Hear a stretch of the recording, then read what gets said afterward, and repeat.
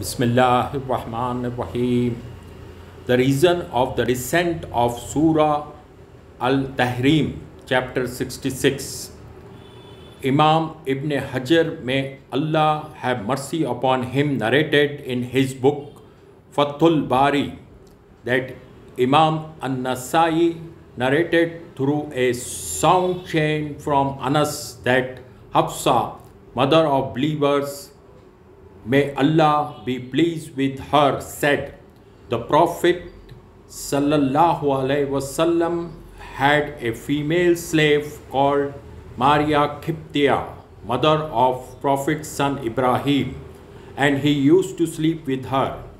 Hafsa, the wife of the Prophet, kept on insisting that he give up going to that woman's slave till he agreed with her, and even made her forbidden to him by making an oath.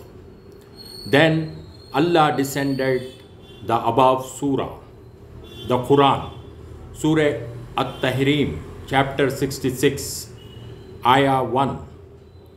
A'udhu billahi minash shaitanir rajim. Bismillahir rahmanir rahim. Ya ayyuhan nabiyyu lima tuharrimu ma ahallallahu laka tabtaghi mardata azwajik wallahu ghafurur rahim. Sadaqallahul azim. Translation: O Prophet, why do you forbid what Allah has made lawful for you?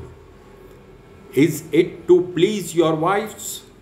Allah is often forgiving, most merciful.